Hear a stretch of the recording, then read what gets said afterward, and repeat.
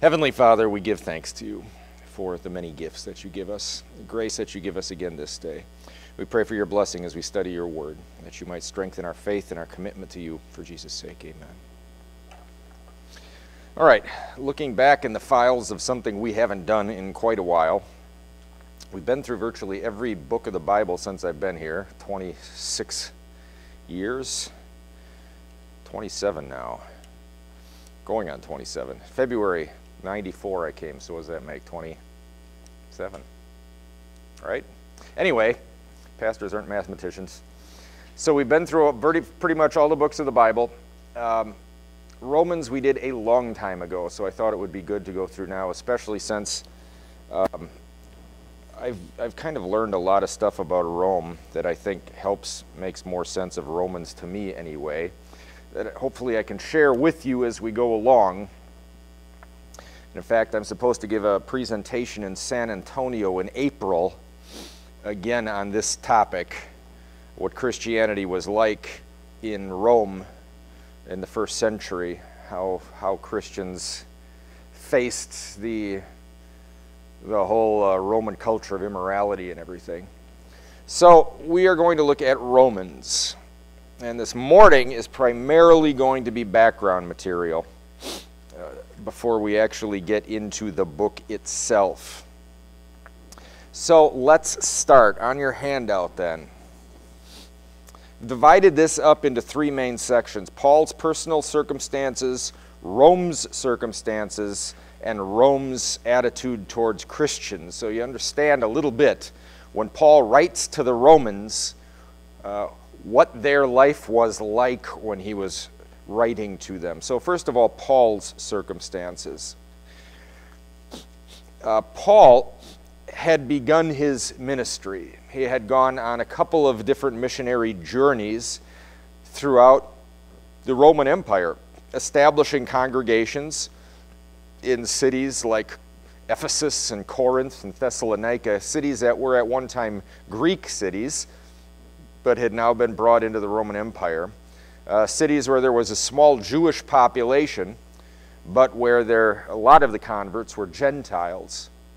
So just prior to writing Romans, Paul spent 2 years in Ephesus, teaching and preaching. And if you look in Acts chapter 19, you will see a reference to this. Acts chapter 19, verses 8 and 9, Paul talks about this.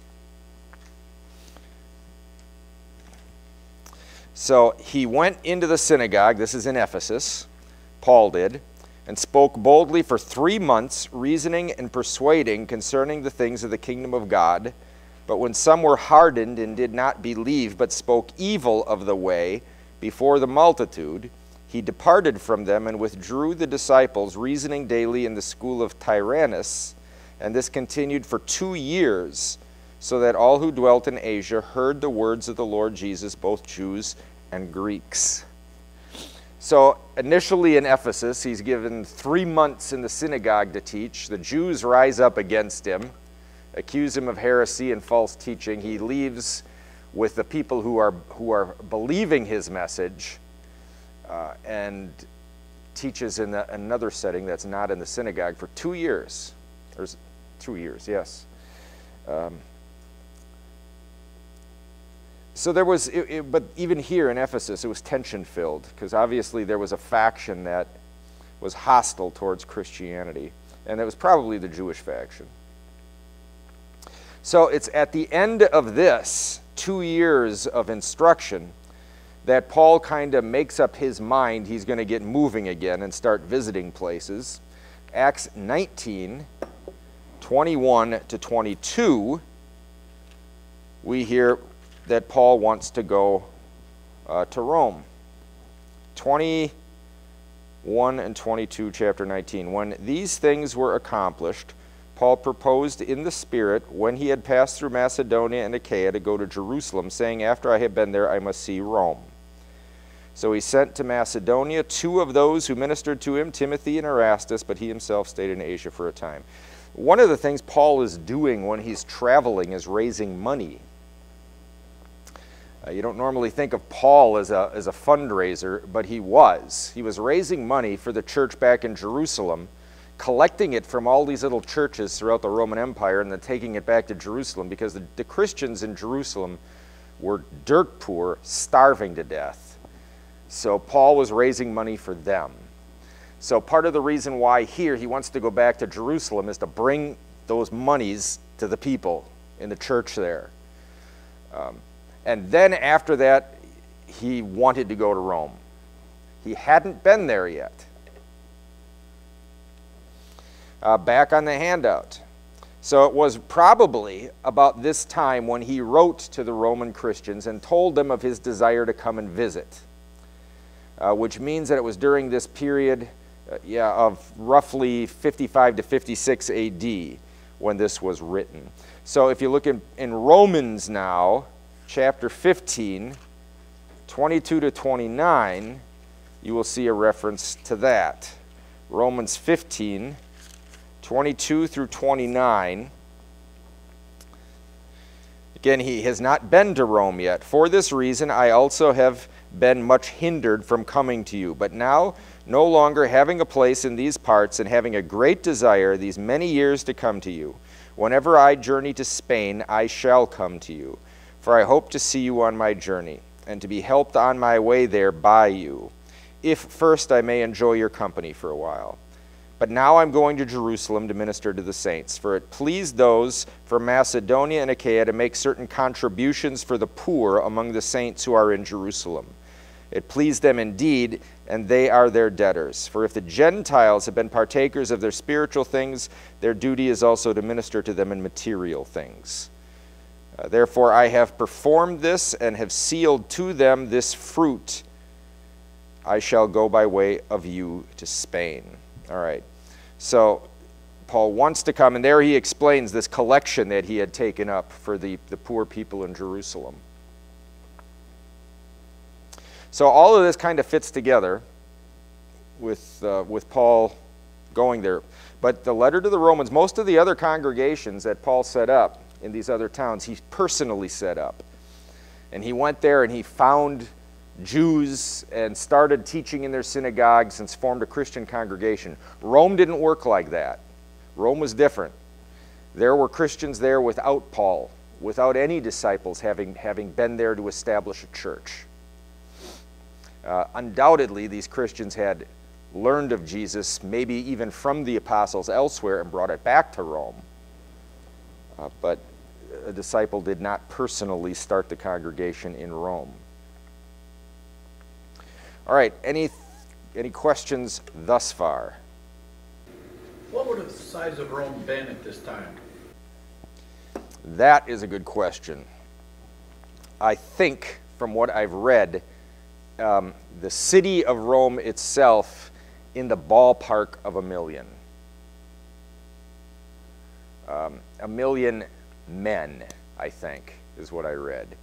So on top of that, women, children, and slaves, which made up a huge part of the population. Slavery was pervasive. Slaves were everywhere. And they weren't one race. You know, they were all races. All right.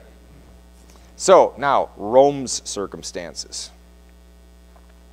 In 63 BC, Pompey laid waste to Judea and expelled many Jews. These Jews were taken to Rome as slaves.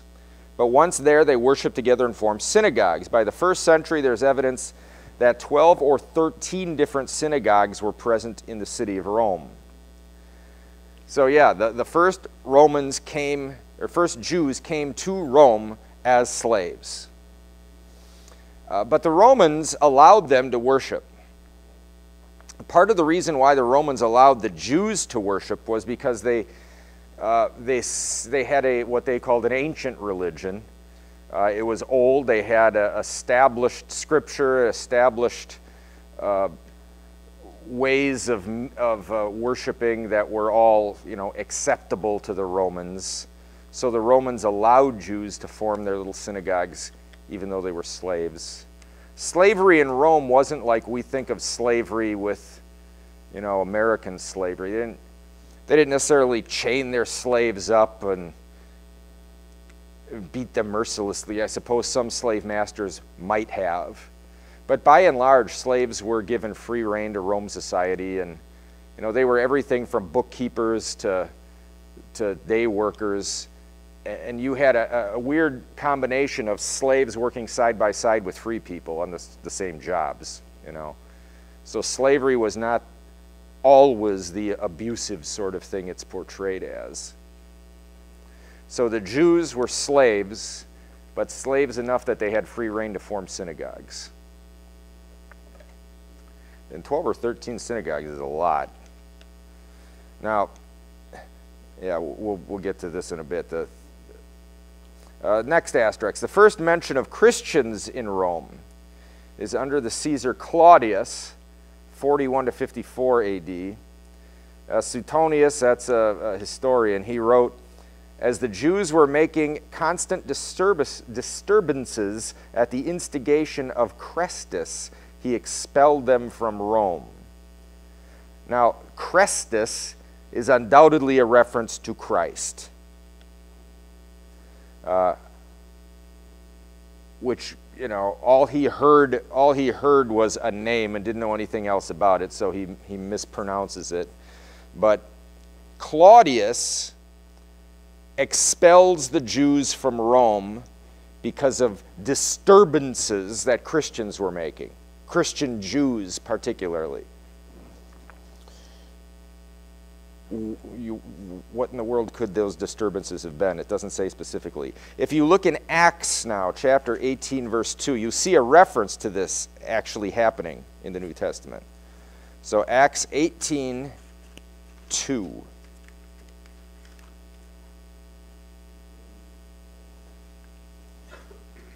We'll read Acts 18, 1 and 2.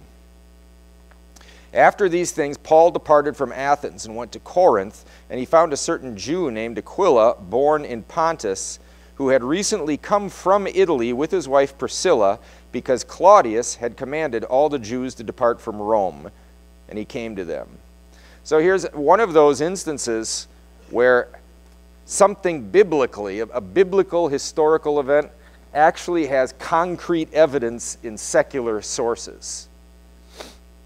Suetonius was no Christian and didn't even know about this reference in Acts. So he writes why Claudius kicked the Jews out. It was because of Christ. We will discuss as we go along here what it could have been about Christians that made them cause disturbances. Here's just a note about Claudius. Claudius was the first Roman emperor made Caesar by action of the Praetorian Guard, which is basically Rome's secret service. They found him hiding in his residence behind a curtain after the assassination of his predecessor, Caligula. He didn't want to be Caesar out of fear of assassination by insistence of the Praetorian Guard, and the Senate confirmed him as empire. So yeah, right before Claudius is made Caesar, they had Caligula, who history records as being an utter monster of a human being. Caligula is assassinated by his own guard. Imagine the Secret Service just plain killing the president because he was so corrupt. That's what happened. They just killed him. There was a price to be paid for that. The main assassinators among the Praetorian Guard were put to death for it. But once Caligula was dead, they decided they didn't want his family around either to possibly continue his legacy, so they also killed his child and his wife. So Claudius, who was royal blood, he heard about the assassination of Caligula and immediately tries hiding. He was a weird guy. He was weird enough that the historians at the time said that people back then at first thought he might be mentally disabled. He wasn't your typical Roman. And he's actually turned out to be very scholarly. He wrote a whole history and was the last person supposedly capable of reading I think it was Etruscan, but some Roman dialect, ancient dialect. At any rate, the Praetorian Guard goes looking for him. They find him hiding behind the curtains because he just heard, hey, they killed Caligula, you know, now they're coming for me. He thought they were going to kill him. So they catch him cowering, drag him off to the Praetorian camp, keep him safe there, protect him, and then the Praetorian Guard goes to the Senate and says, we've got the next Caesar. And they told the Senate who they're going to elect. So the Senate really didn't get to elect who they wanted to. So at any rate, that's how Claudius becomes Caesar. In Suetonius wrote a book called The First 12 Caesars.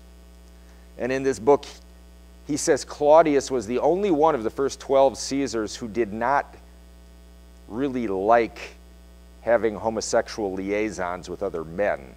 11 of the 12 other ones evidently didn't mind that and engaged in it regularly. Claudius liked women. So much so, I think he married 5 times, including his niece once, and had many other horrible things like that. So that's Claudius. And Claudius takes offense at these Jews who were being instigated by Chrestus. All right, next, asterisks.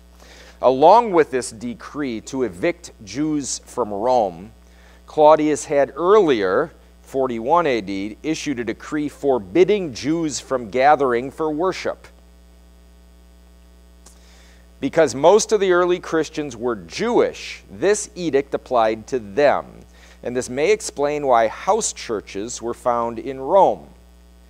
So look in Romans again, Romans chapter 16.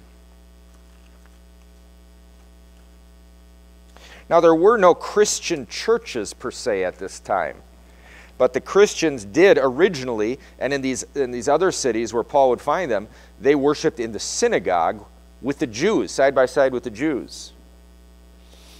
So Romans 16, verse 5, you see a reference to this. Likewise, greet the church that is in their house. Greet my beloved, etc., etc. And then if you look at other verses, he mentions greeting this or that person or their household. Verse 11, greet Herodion, my kinsman. Greet those who are of the household of Narcissus. All these different households he mentions. Verse 14, let's see, the brethren who are with him. These are all thought possibly to have been different house churches. Not just households, not just families. When he says household, he means Christian church meeting there.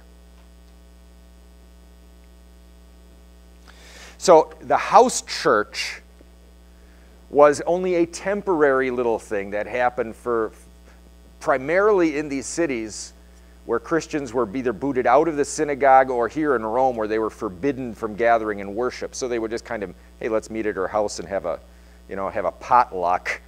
But then they worshiped on the side while they were all together. When I had a knee surgery, that was a long time ago, in Iowa, in Ames, so it wasn't that long ago. 20 years? 15 years? At any rate, my knee surgeon at the time, who knew I was a pastor, felt compelled to tell me how he house churched. You know, if you heard of homeschooling, well, he home churched. It's actually a thing. I looked it up online. There's actually, there's Association of Homeschoolers. There's a whole association of house churchers too, which is ridiculous because the house church thing that it mentions here was only done for this sliver of period of time because Rome had forbidden them from gathering together in churches. It's just a convenient way to, believe whatever you want to believe because you're not subject to any doctrine. All right, going on. Next asterisk. Last asterisk before the Roman culture section. It's thought that the number of Gentile converts in Rome, and therefore Gentile members in the church in Rome, was greater than in many of the other newly formed Christian churches. Now that needs to be remembered, because in the next section, when we look at Roman culture, that's the Gentile culture that the converts are coming from. And that also means these people are bringing all of that baggage with them when they come into the church. When it comes to things like homosexuality in our day, the church tends to treat them differently, like they're diseased in some way. You know, people don't always extend a hand of friendship out to someone who might be struggling from same-sex desires the same way that they would with someone who had, you know, known to commit adultery with someone of the opposite sex. We've placed a stigma on that particular sin that we really, it repulses us. In Rome, these early Christians, many of the male ones especially, very well the Gentile converts may have at some point in their life been engaged in that sin because it was part of their culture. So a lot of these early Gentile converts probably had a lot of sexual abuse in their background, and even, you know, horrible sexual sins in their background, along with horrible paganism and idolatry and everything else. So they had to be very welcoming Christians, you know, very forgiving and gracious. And it's a good lesson for the church today, actually. All right, now to the Roman culture section. These are the people that the gospel is coming to. Roman culture was defined by idolatry. There were hundreds of temples to hundreds of different gods in Rome. Kind of the way Rome worked, when they would conquer a land or a people, they would very often incorporate the false gods of those people. They would allow those religions to continue to worship as they were and wouldn't try and change them, and allowed them even to bring their gods to Rome and set up little temples and things. So Rome had temples to Egyptian gods, to the Greek gods, to the Roman version of the Greek gods.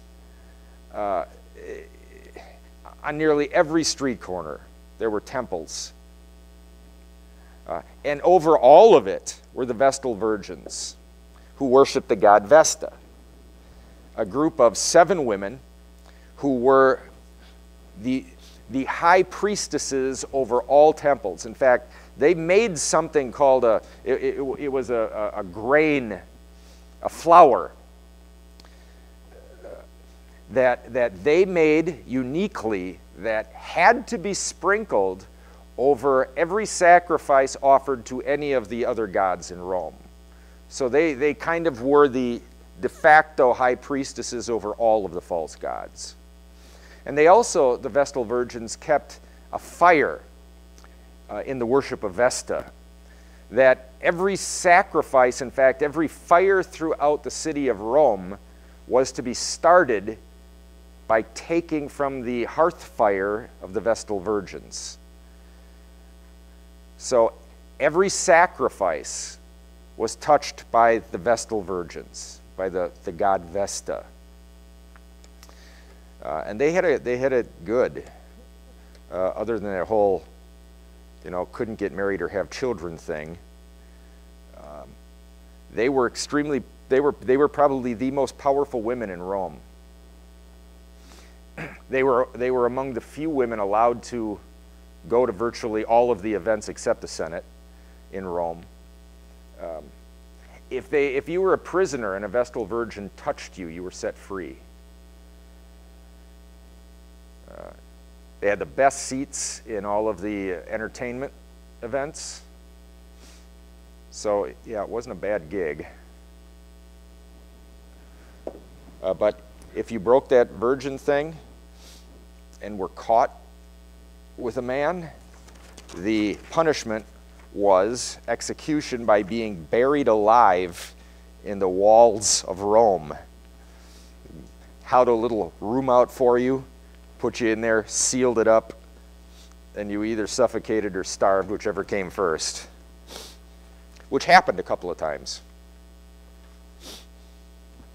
By the way, the last chief Vestal Virgin was a woman named Celia Concordia, who converted to Christianity.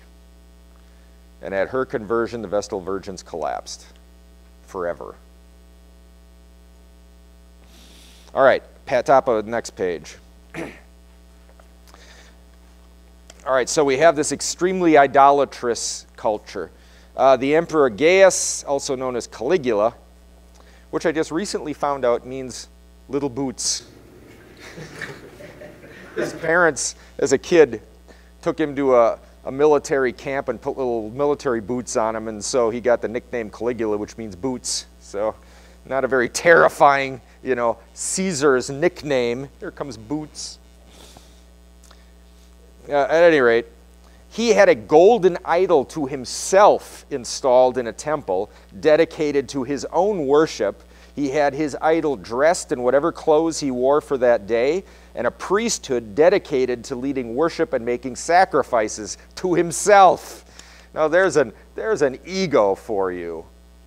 But if the Vestal Virgins were the high priestesses in Rome over all religions, Caesar was considered the high priest over all religions. He was a god, or a son of God.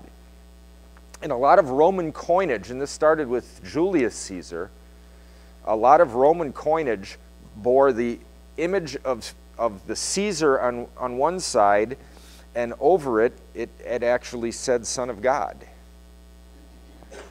And it was on a denarius, which when Jesus asks for a Roman denarius to be given him, and then he says, when the question is posed to him, should we pay taxes to the Romans or not? He asked for a Roman denarius. They give him one. He said, whose image is this? They said, Caesar. And Jesus said, render to Caesar the things that are Caesar, and to God the things that are God's. When he says that, he's actually making a very risky dig at Caesar, because the Roman coin said Caesar, son of God, on it. And here Jesus is saying this isn't God. Render to God the things that are God, to Caesar the things that are Caesar's. So Jesus is making a distinction between Caesar and God that the Romans didn't make. It's actually a very subtle, very clever way of saying Caesar is not God. God is God. All right, next asterisk. Idolatry permeated every aspect of Roman culture. Every sporting event, every Senate assembly, every public play and entertainment was begun with prayers and sacrifices to the gods. So Christians did not participate or attend these public events. The way the Christians witnessed to the truth was by keeping themselves away from the idolatry. Not by participating in it and then trying to put a Christian spin on it. Like we had in the Missouri Synod a number of years ago, after 9/11, when they had this giant prayer service to whatever God you wanted in Yankee Stadium, and one of our district presidents participated in it. And they all took turns praying to their own God. That is the exact opposite the way this should have been handled. It should have been utterly boycotted because it was idolatrous from the get-go. And Christians don't participate in idolatry. We never have. So Christians got a reputation as being standoffish. They didn't participate in the things that everybody else did. They were weirdos. One foreign traveler wrote home that Rome was the most religious city on earth because everything centered around their gods. Next, sexual immorality was also part of first century Roman culture. Pedophilia, bisexual intercourse among men, prostitution, and intercourse with one's slaves were common and socially acceptable. And then, as I said before, of the first 12 Caesars, only Claudius is said to have had a distaste for intercourse with men. No, I didn't finish this sentence about Tiberius. Tiberius, who was the guy, the first Caesar is Julius, then Augustus, then I think it's Tiberius after Augustus, then Caligula, then Claudius. No. Yeah. Tiberius was a sexual monster. He had an island resort on the island of Capri where he had, there was a woods on this island and stuff, and he turned it into a kind of storybook fantasy with nymphs and fairies and things like that living in the woodland, where he hired basically prostitutes to dress like fairies and woodland things, and his guests could go into the woods and engage, with various things with them. He's also said to have abused minors regularly on Capri, and then for fear of them possibly telling others and bringing shame on him, he would walk them. Capri was on top of a cliff. He'd walk them to the edge of the cliff and push them off. There's a report of how when he swam in his swimming pool, he actually hired small children to swim with him and nibble on his private parts while he was swimming. He was a sick human being, so sick that a neighboring king of Bithynia wrote him a letter suggesting he should just kill himself and save his people, the misery of living under him. He was a monster. Tiberius was the Caesar in place when Jesus is crucified. That's the Caesar that the Jews said, we have no king but Caesar. Crucify Jesus, he's not our king is Caesar. The Jews preferred that monster Tiberius to Jesus. That's how intense their hatred was of Christ. So yeah, Tiberius was a monster. Caligula follows him, who was worse, if you can imagine. It's rumored, although never proven, but an ongoing rumor that Caligula helped poison Tiberius, he and his mother, so that he could take the throne. That was a common thing too. Being a Caesar, you were always under risk of being assassinated. And poison was a common way of doing it. Caligula was stabbed to death, so he broke with tradition that way. Julius Caesar, the first one, was stabbed to death by his Senate. Augustus, the one after him, actually wasn't murdered, but many of the others were. All right, so that's kind of the whole grotesque culture of Rome. Slavery, which I don't mention here, was everywhere, as we said, another common thing. Rome was a very abusive culture. It was forged under the idea of dominance. Romans believed they had the will of the gods making them superior to the rest of humanity. So Romans took what Romans wanted. They were dominant, they were strong, and a Roman male especially. The liberals today talk about toxic masculinity. Roman males took whatever they wanted, and they had a right to do so because they were Roman males. They were a privileged class. So yeah, it's an awful place, and it led to, especially all of the grotesque sexual things, led to a spirit of objectification of other human beings. People were not people to be loved. They were objects to be used. Marriage among Romans, at this time anyway, was not forged from love. Most marriages were convenience. A Roman male wanted to leave a family line. You need a woman for that. You marry her. She's basically the housekeeper, while the Roman male runs around and does whatever he wants to do. So it was a very male-dominated culture and very abusive. The Caesars, especially with their power they had, were very much into objectifying other human beings. Caligula liked watching people die, as I guess Claudius did too, to the point of he liked watching the life drain out of their eyes as they died in front of them. So he would have people murdered and then walk up to them and look them in the eye and watch the life drain out. Can you imagine the kind of monster it takes to do that? Caligula held a dinner party, and for entertainment had a Roman soldier who was particularly skilled at beheading come in and behead a bunch of criminals as dinner entertainment. So this huge objectification of other human beings. Caligula also, it's almost funny if it wasn't so gross. They had the games there, the gladiatorial games.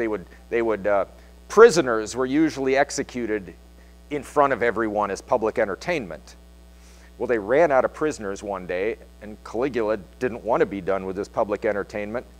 So part of the crowd that was sitting over there watching, he commanded to be thrown in and executed for his entertainment. But he didn't want to hear them screaming, so he had their tongues cut out first and then threw them in. That's the kind of objectification of other human beings that was present in Rome. This was a brutal place. Imagine being a Christian living in that. So, Rome's attitude towards Christians. We saw Claudius, who rejected the Jews, but he's really rejecting Christians because it was the Jews who were instigating things because of Christ. Nero, who is he the next one after Claudius? I always get that mixed up. 54 to 68. Claudius goes from, I had that. Claudius, where did I have that? I had his years. Claudius. 37 to 41. Okay, so there's one between Claudius and Nero. Anyway, Nero, 54 to 68 AD. Oh, it was Claudius, right? Caligula's to 41, then Claudius, then Nero. Okay, so Claudius was 41 to 54. Right. So Nero follows Claudius. He hates Christians more than anybody does. He knew what Christianity was, despised it. He used them for scapegoats for the great fire in Rome. Here's a Roman historian, a guy by the name of Tacitus, in his Annals. This is what he writes about that, especially about Nero here. But all human efforts, all the lavish gifts of the emperor Nero, and the propitiations of the gods did not banish the sinister belief that the conflagration, that is, the burning of Rome in 64 AD, was a result of an order given by Nero. Consequently, to get rid of the report, Nero fastened the guilt and inflicted the most exquisite tortures on a class hated for their abominations called Christians by the populace. Christus, from whom the name had its origin, suffered the extreme penalty during the reign of Tiberius at the hands of one of our procurators, Pontius Pilate, and most mischievous superstition, thus checked for the moment, again broke out not only in Judea, the first source of the evil, but even in Rome, where all things hideous and shameful from every part of the world find their center and become popular.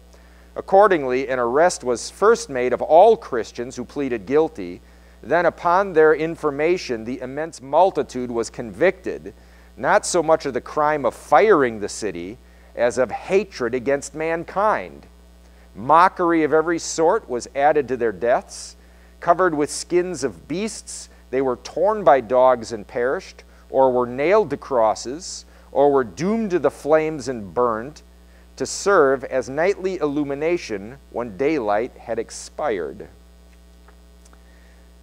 Nero had Christians doused in tar, tied to stakes, and set on fire to light his garden at night for dinner parties.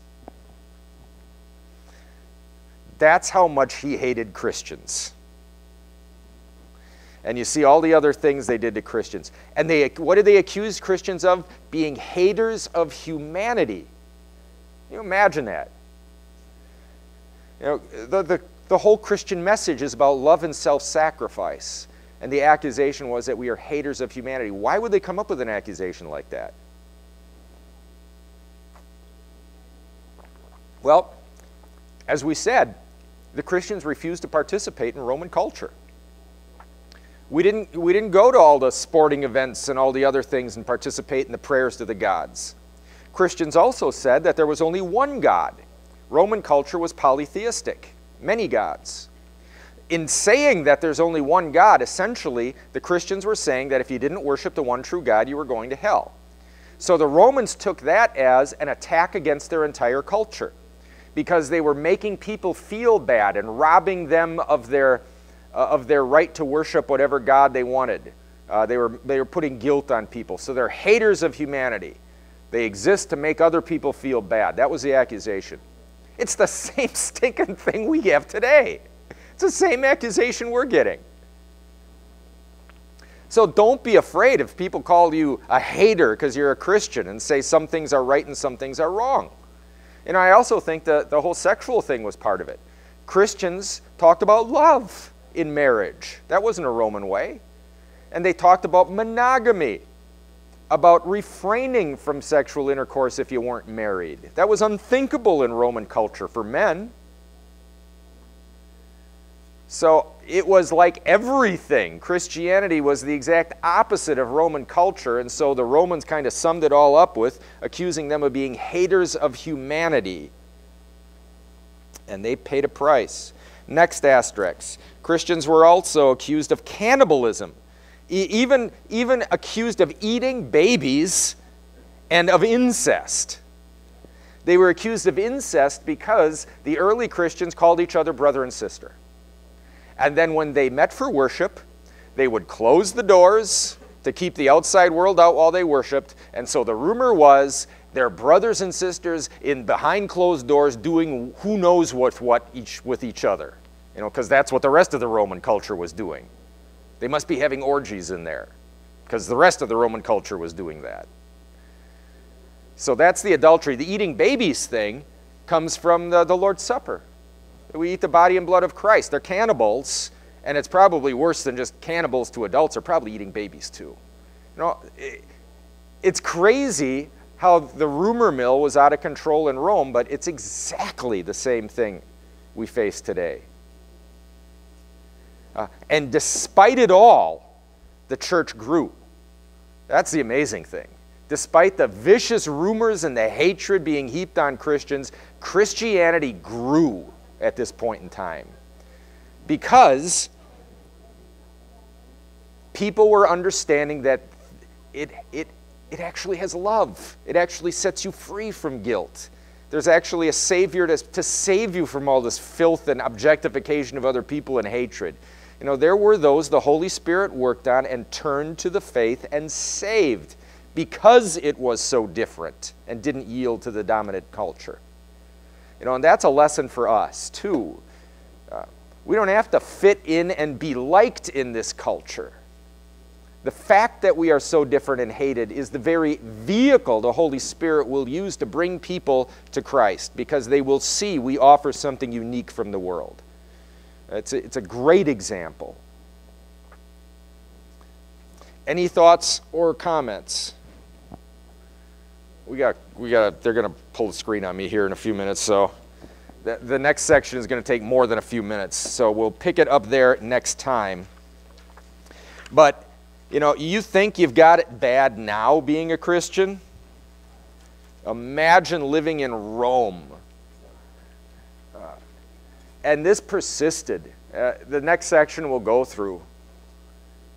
This wasn't just a Nero thing. Nero really started the viciousness against Christians, but it doesn't end until the 300s. You know, 250 years of some of the most vicious persecution. and yet Christianity grew. It's an absolute miracle. The more they tried to stamp it out, the more it grew. The more they killed Christians, the more people converted. It's mind-boggling. It really shows that conversion is not up to us. Mm-hmm. It shows the hand of God in it and the work of the Holy Spirit. It went completely against prevailing logic.